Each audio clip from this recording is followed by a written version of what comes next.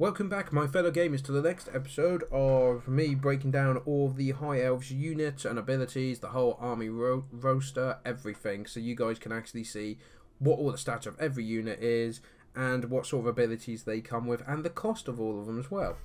So we're going to do the Cavalry Chariots and Missile Cavalry and Chariots in this episode.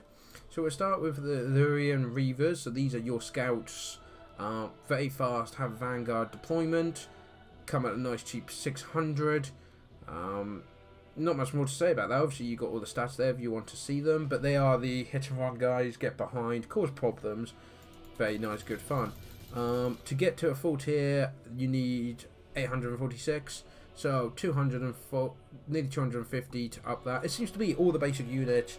They've priced the upgrades to be 250 at max and the elite guys to be more 400, it seems to be.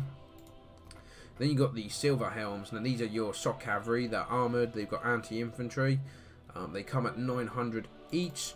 If you increase that, they go up to 1,224. So about 300 there. You've then got the Silver Helms with shields. So it is exactly the same, but they're armoured and shielded now. They come at 1,000. So they're only 100 points more to get to the shield. And if we get to maximum, yeah, well, a little bit more than 100. At full level, so yeah, not bad at all. You then have these chariots where they're armored and anti-infantry. Now, have they got something fancy put? They are just a normal chariot. Okay then, fair enough. For some reason I thought, are they the lion ones, but I think they're yeah, those ones. So 1,100 for a nice basic chariot. Well, I say basic.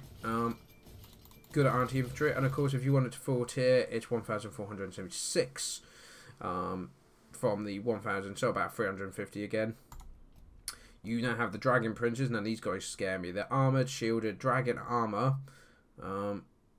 and mastery. So they've got shields which blocks 35%. They've got physical resistance of 25. They have fire resistance of 70. I love that, the idea that they could literally ride through dragon fire and not care. Very nice. These guys also look amazing on the field with their striking white and blue armour. Absolutely love them. As you can imagine, start at 1,400. If we tier them right up though, they get to 1,854. So now we'll get on to the range. So okay, they're just light hit cavalry. These are the light archer cavalry. Right, okay then. So those are the ones you want to use to run down runners, people fleeing, quick flank hits and then pull back. These are the guys you want for the harassment. So very fast Vanguard. Fire whilst moving. That's scary. So they cost 750 basic, and if we tear them straight up, they cost 1,035. But if you look melee attack, melee defense, leadership, missile damage does go up a bit. But yeah, so okay, so just over 1,000 for that. Though to be fair, if you're just using them for bow and arrows and simple, I would focus and just, you know, keep them cheap like that myself. And then Tyrannic Chariots. I'm pretty sure these are the guys that are pulled by the lion. What is it? Mix of beast and machine. Yeah, I can't remember which animal it is that's pulling it now. That's really bothering me. What is it? Is it a wolf? Is it a bear? I'm lost for what it is, which is really annoying. But they've got Reaver bows. Fires 3 arrows at once. Let's not forget that small detail. It's also anti-infantry when they get into combat, and they can fire while they move. That is horrible. For 850, I think I might use some of these more. I think I might use them. And if we get them right up, it costs 1,161. So that's quite a jump. Well over 300 gold to get that.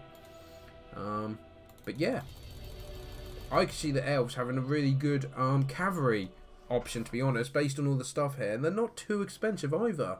So be interested to see like a pure cavalry idea. That's a brilliant idea, Shadow. We're going to do that.